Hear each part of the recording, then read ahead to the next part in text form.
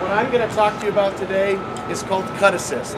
So what this cut assist technology does is it's a form of automation, and not just any automation, but intelligent automation, where the tool starts to interact with the concrete.